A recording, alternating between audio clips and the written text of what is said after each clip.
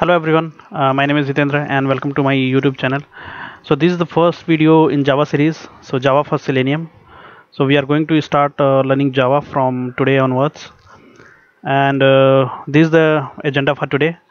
So we'll talk about Java and different usage of Java, and there is a question how much Java needed for Selenium and why we are going to use Java for Selenium, and we'll look into a simple Java program. And these two topics we are going to discuss in coming videos, those topics. So let me start. So Java is most powerful programming language and easy to use, and it's widely used. And Java first time developed in 1995 by Sun Microsystem, and later the company is acquired by Oracle. And Java is object oriented programming language. Java is platform independent, so we can write once and we can run anywhere. So in one platform we can write Java program and we can run it in any different platform. So there are different usage of Java. So uh, Java is used to develop desktop applications, and Java is used to develop various web applications as well.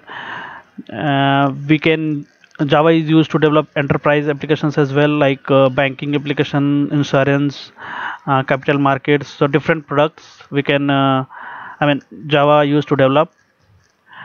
Java used to develop mobile applications as well, uh, an embedded system, and there are different gaming softwares built on Java. So these are the different usage of Java. So it's a multi-purpose programming language. And the question comes like, how much Java needed for Selenium? So for to learn Selenium, we need core Java. Core Java is mandatory to learn Selenium, and advanced Java is not required. And the fundamentals should be very much clear, and we should know the OOPS concept very well. So these are the requirement to learn Selenium. And why we use Java? So another question is, yeah, why we use Java? So Java is most powerful language, and if you see 80% of the companies are using Java with Selenium, Selenium with Java. And because the documentation and support are easily available in Java, so that's the reason we are using Java. So let me we'll talk about these 2 points later on, once we go over this point. So let me go over Java programming structure. So let me create one Java project. First Java project, click on finish. So here src folder is created. So since I have created only Java project, so no need of I'm not going to run any Selenium scripts over here. So that's the reason I'm not going to uh, configure jar files, Selenium Java jar files, so not required. So let me create, so this is default package, so let me delete it. So let me create a package,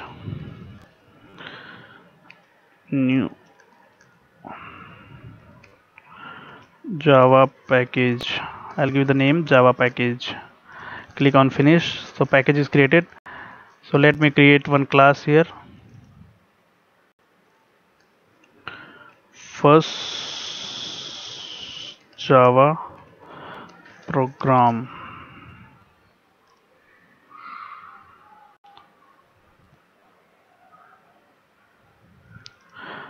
So here my Java class is created, and there are different sections in Java program. So this is the first section is comment section or documentation section. So documentation section. This is one line comment you can give, or you can give a multi-line comment as well, like this. First Java program. So here you can give author name as well. Author name you can give. If you want, you can give date and other stuff also. So this is the first section,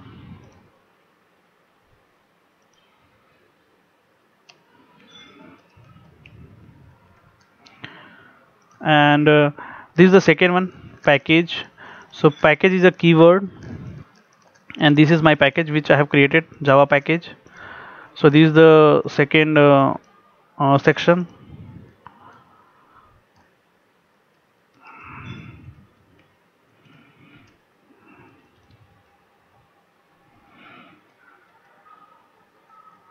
Package declaration.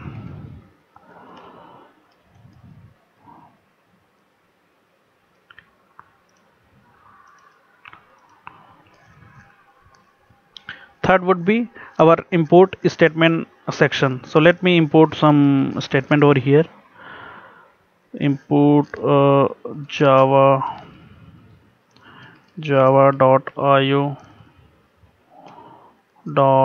.lang or java.io.console. Yeah, and let me import another statement, java.io java.lang inside lang package. Yeah. So guys, this is just for a reference. I would like to show the next section. So that's the reason I have imported some statements. So these are unused, so that's the reason it is showing in yellow color. So import is a keyword, and we have Java is a project. Java is the project name, and IO is the package name, and here console is the class. And for the second statement, import is the keyword, Java is the project, lang is the package, and star means star means whatever class inside this package will be imported here. So these are the import section.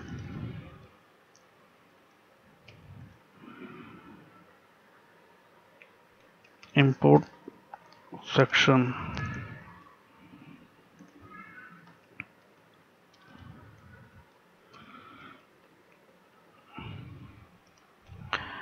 And fourth would be your interface and class declaration. Interface. Third section is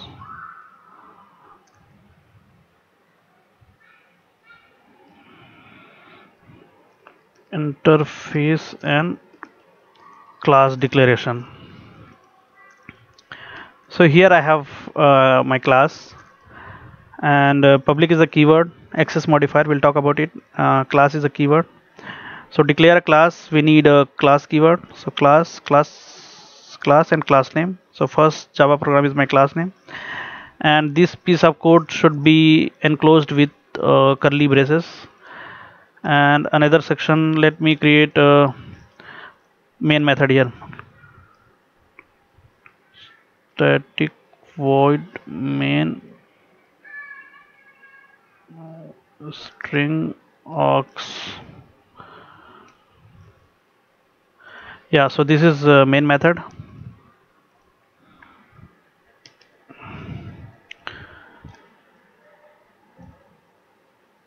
Method version.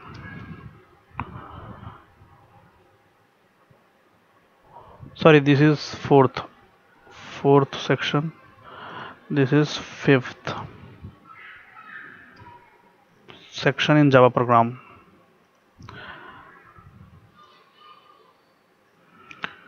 Let me write some print statement here. SYSO, this is the shortcut, control spacebar. Here I'll write some comment. First Java program. Yeah, so this is done. And here public is a keyword and access modifier,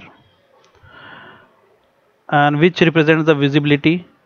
So public means this is access to all. Static is a keyword. So if you declare any method is static, so no need to create the object of this main method. So that's why we have I mean this is system defined, so it is declared as static because main method is executed by JVM. And void is a keyword and its return type, so it means nothing. Return, it doesn't return anything. And main is my method name, and it has a string args parameter. So this is related to command line argument. We'll discuss about this later on.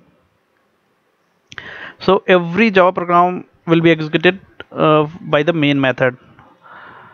So my simple program is done. I have written very basic program.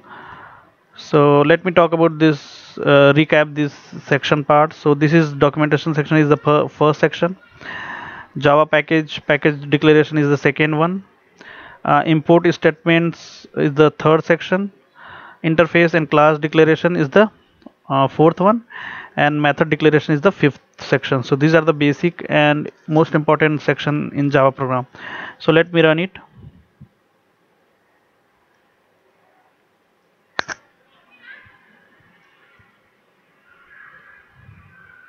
Yeah, so here the result, first Java program. So this is very basic program. And so how do we know that our program is executed from main method? So let me create another method.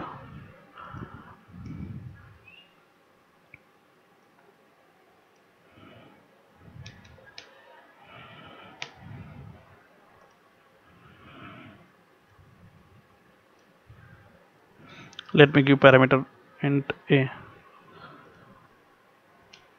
So guys, there is a rule uh, for method overloading. So I have same method name, and here I have differentiate the parameter name. So earlier I was having the same parameter, so that's why it was giving an error. So right now this is the rule of method overloading. So we'll discuss method overloading, method overriding in detail later on. So let me run it again. So I'll give main method. So let me run it again. So here we go. So we have main method here. So main method executed first, and this is not executed. Why? Because we have not called this method. This act as a normal method, so we need to call it to invoke this method. So here one question also comes in mind that I mean many people asking that can main method be overloaded. So answer is yes. So this is overloaded method only. So here overloaded means we should have the same method name twice. I mean this method name I'm having here as well. So it has different parameters, but the method name is same. So regarding the overloading and overriding, we'll discuss later on. So just I would like to talk about method loading also, because this is very important question. Many people asking in interview. So yeah. So let me call this method as well. So since it is static, so we can call directly from, yeah, we can call from main method. So class name dot method name. Sorry, what happened? Okay, so let me give some, yeah, let me run it again.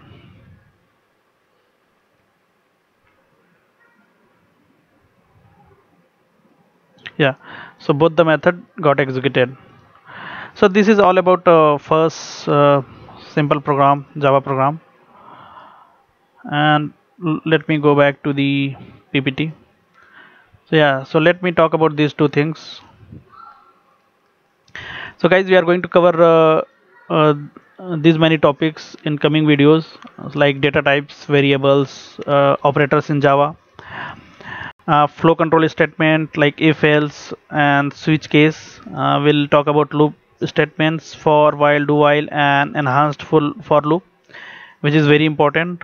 We are going to use enhanced for loop a lot in Selenium projects, and string and arrays, and there are different manipulations using string and arrays, and different operations using string and arrays. We'll talk about them. And Java methods, system defined and user defined, regular expressions, and we'll talk about oops concept. Oops concept are very important to learn Selenium. And we'll talk about inheritance, polymorphism, abstractions, encapsulations.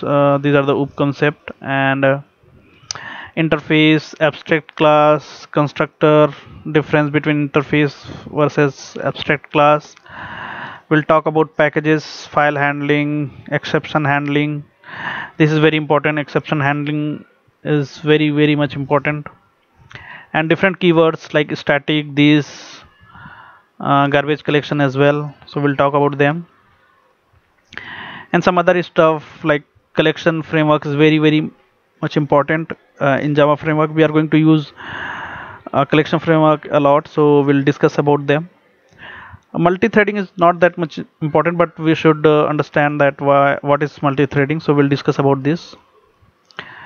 And there are different questions, interview questions and answers. We'll discuss about them, like reverse a string in Java, how to split a string in Java, generate random number in Java. So these are few questions only, so I have a different question in my mind, so we'll discuss about them.